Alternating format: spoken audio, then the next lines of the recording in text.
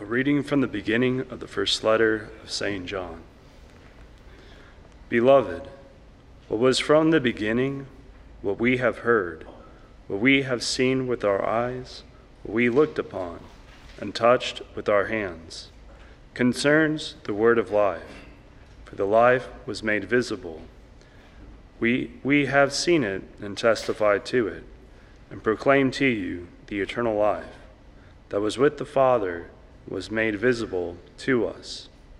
What we have seen and heard, we proclaim now to you, so that you too may have fellowship with us. For our fellowship is with the Father and with his Son, Jesus Christ. We are writing this so that our joy may be complete. Verbum Domini.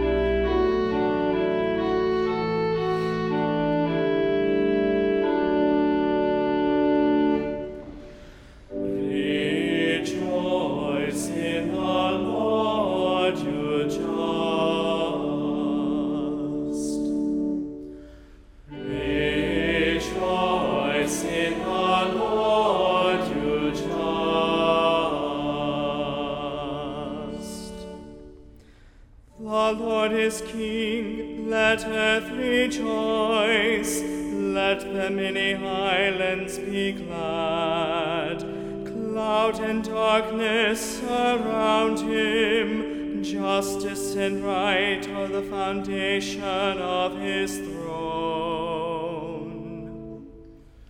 Rejoice in the Lord, you just.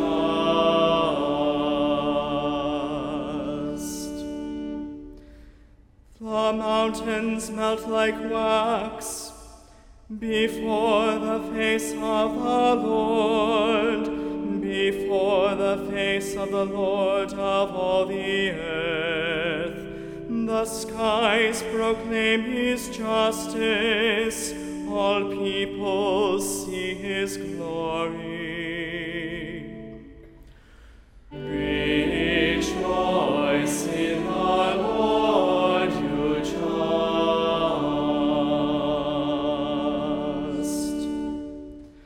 Light shines forth for the just one, and joy for the upright of heart.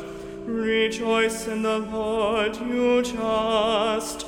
To the memory of his holiness give thanks. Rejoice in the Lord, you just.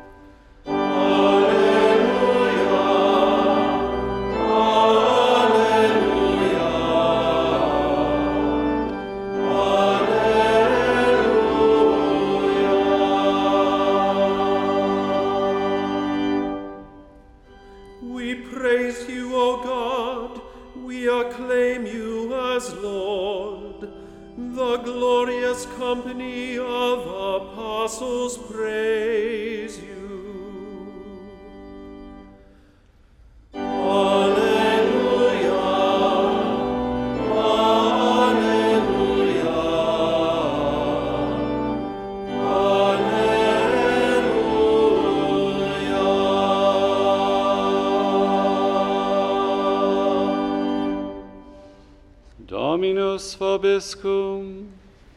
Et cum spiritu tuo. Lectio Sancti Evangelist secundum Johannem. Gloria tibi, Domine. On the first day of the week, Mary Magdalene ran and went to Simon Peter and to the other disciple whom Jesus loved, and told them, "They have taken the Lord from the tomb, and we do not know where they put him." So Peter and the other disciple went out and came to the tomb. They both ran, but the other disciple ran faster than Peter and arrived at the tomb first. He bent down and saw the burial cloths there, but did not go in.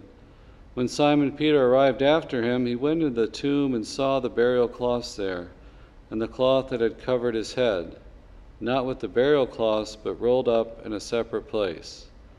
Then the other disciple also went in, the one who had arrived at the tomb first, and he saw and believed.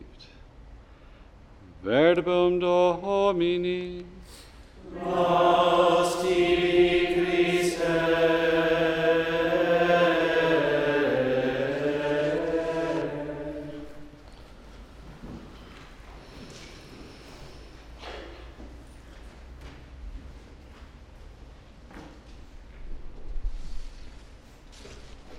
Today we celebrate the feast of John the Apostle and Evangelist.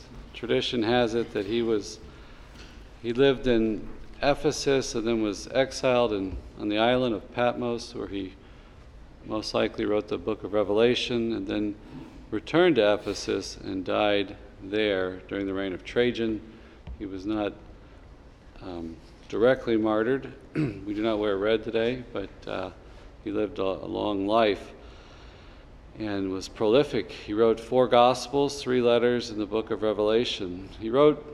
There's scholars have debates about it, when he wrote the Gospel, but most I think believe around 90 A.D. And he is, in churches and things, in Christian art, you see him as Gospel represented by an eagle because of his soaring spirituality. He strongly defended the divinity of Christ.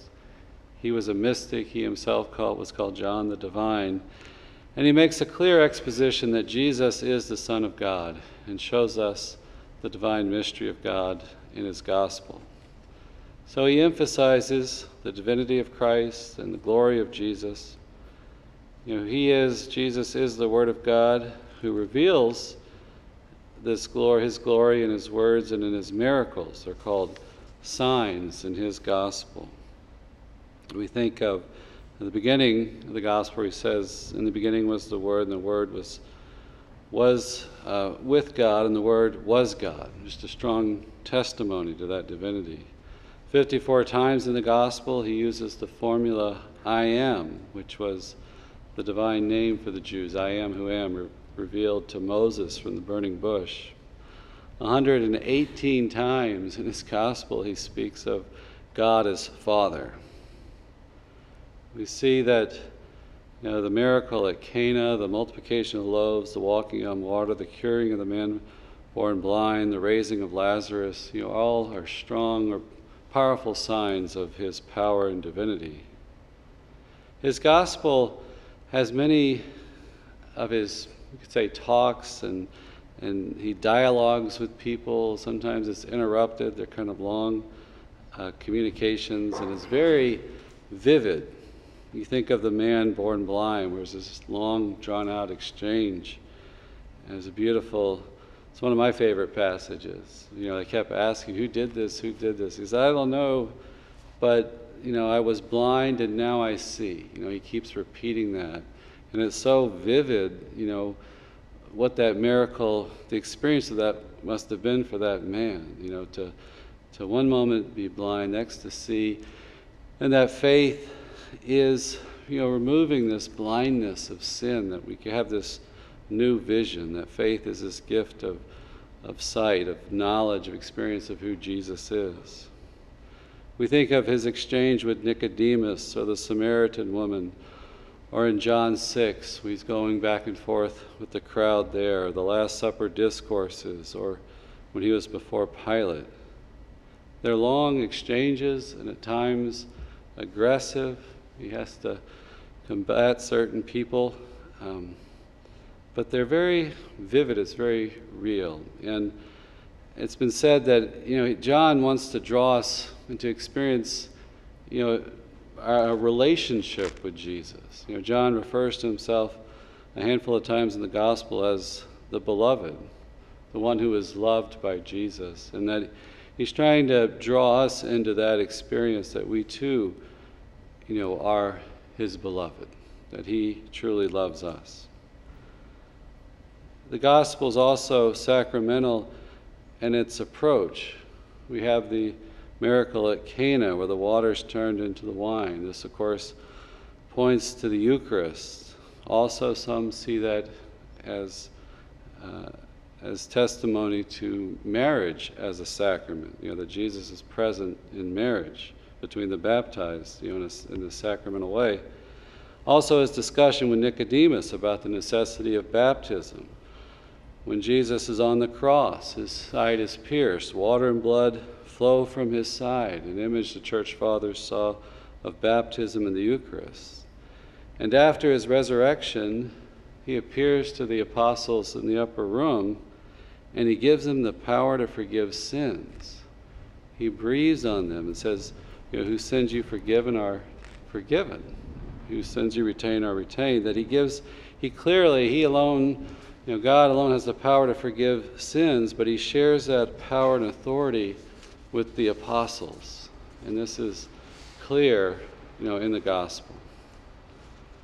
We're told explicitly in John chapter 20, I think verse 23, he says, he's referring to signs, these signs are written that you may believe that Jesus is the Christ, the Son of God, and that believing you may have life in his name.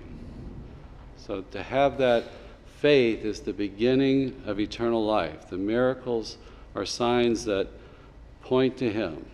If you're driving, you see a road sign, you don't stop at the sign and say, I've arrived. No, these signs point us to Jesus, to his divinity, that in believing we have eternal life.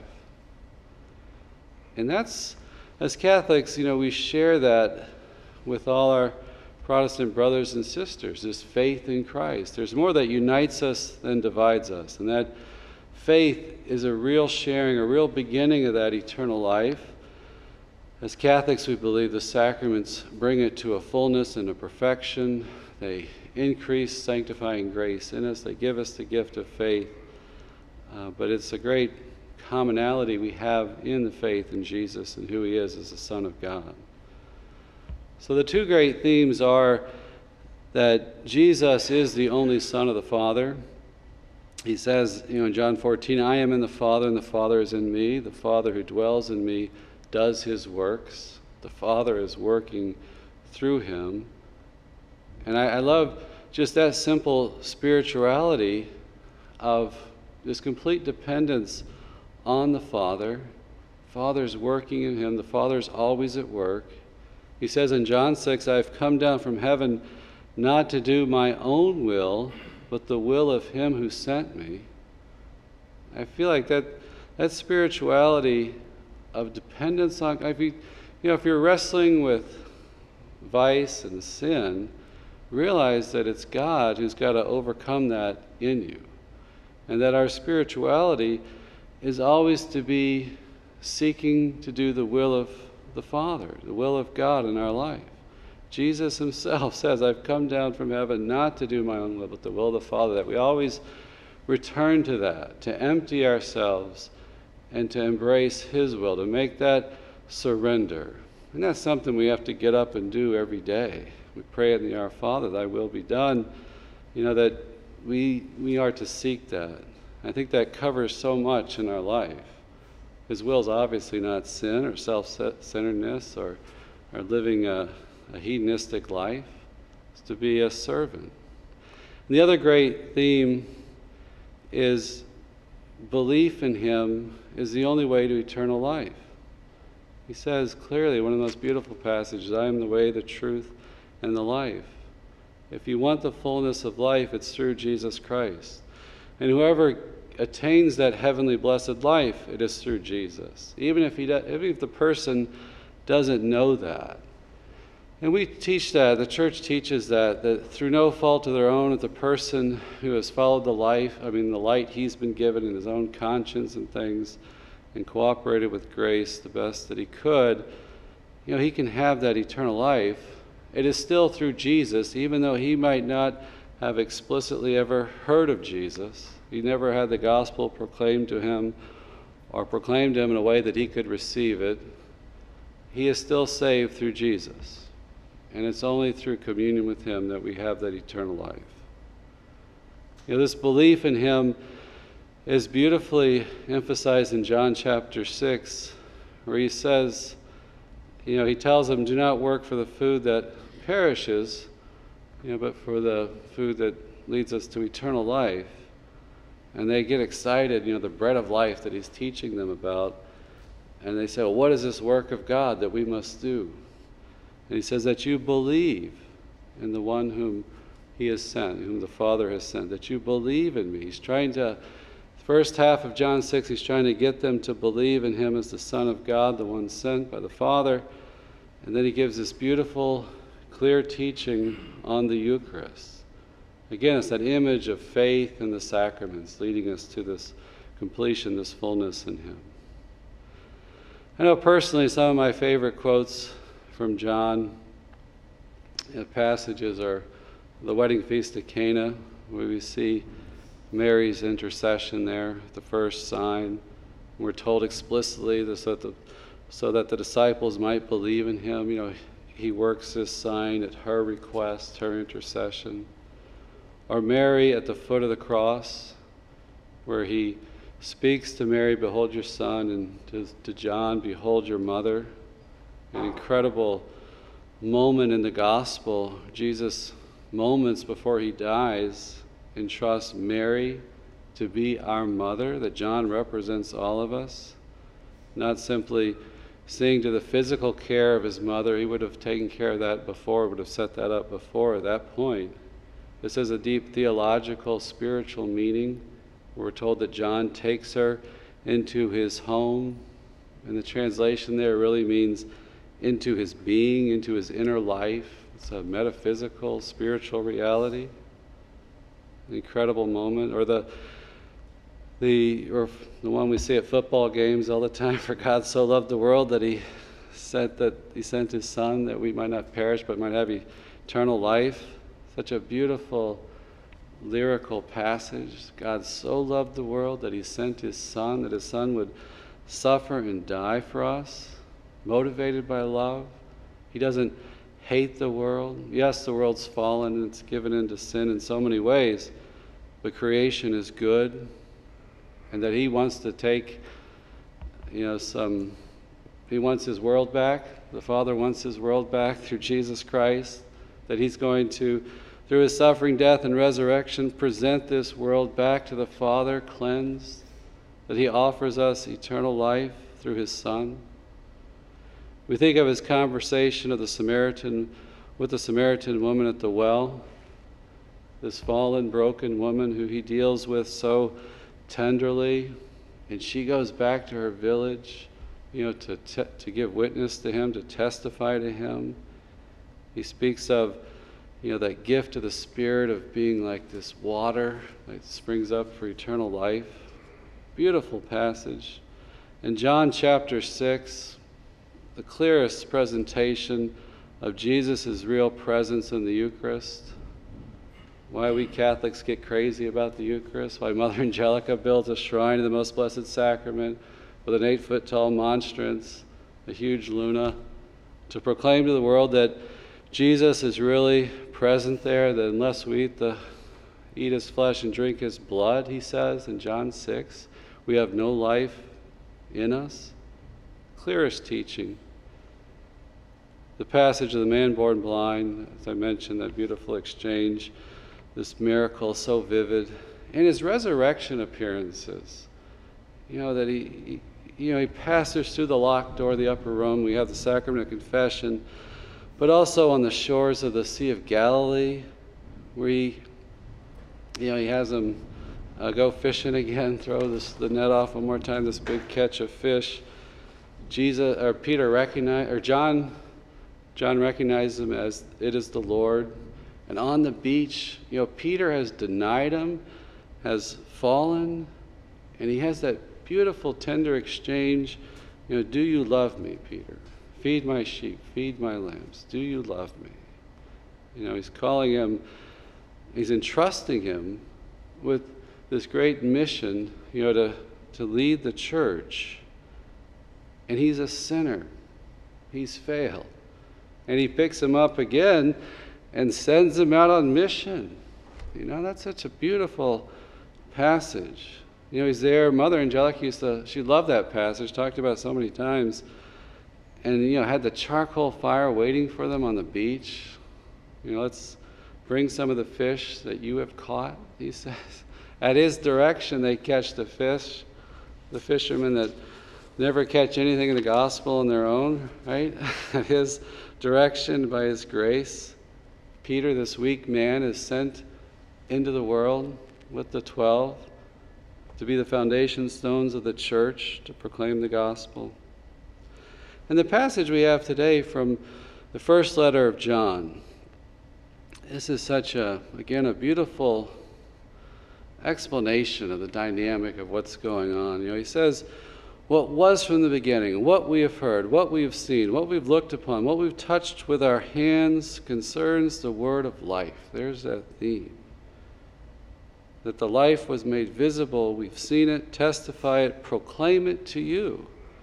That what was with the Father and what was made visible to us, what we have seen and heard, we proclaim now to you, so that you may have fellowship with us, for our fellowship is with the Father and with his Son, Jesus Christ. So these 12, this with the death of the last apostle, John, we have the revelation, public revelations entrusted to them, that all that Jesus came and revealed for our salvation has been entrusted to them. They've seen Jesus, they know him, they've touched him, they proclaim that reality, that revelation to us. That's passed on to us, so that we might share in their communion. Like they clearly had this communion, they lived with Jesus, they touched him, heard him, they've had fellowship with him, so that you may have fellowship with us, for our fellowship is with the Father and with his Son, Jesus Christ.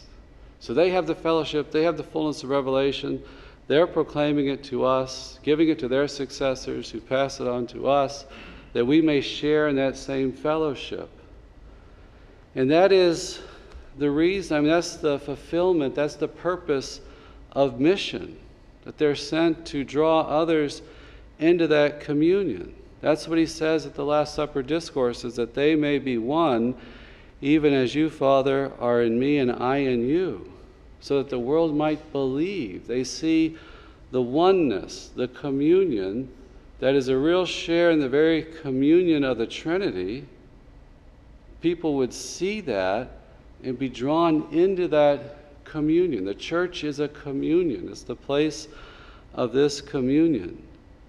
It happens through that proclamation, but also, and even if you're not explicitly on mission or going to some far-off country, you participate in that mission when you serve that communion. Maybe through prayer and sacrifice, maybe through offering up your sufferings, maybe through reaching out to your neighbor in some way. Any act of love is going to serve that oneness, is going to serve to unite us, is going to serve that communion. We see that in the sacraments, right? Baptism joins us to Christ. The confirmation is a gift, further gift of the Holy Spirit. In John 6, he says, as I have life because of the Father, the one who feeds on me has life because of me.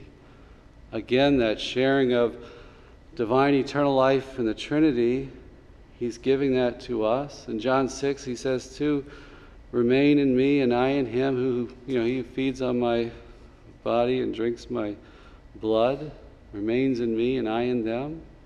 The sacraments, that mutual abiding presence, the sacraments unite us to his body, draw us into that communion. And we can serve that by proclamation, witness of a good life, but also through prayer, service, love. That's the mission of the church. How we live, right? It serves that communion. So John gives us many themes of life, and belief, faith in Jesus Christ. May we be faithful to his witness and grow in our own personal faith through the word he gives us.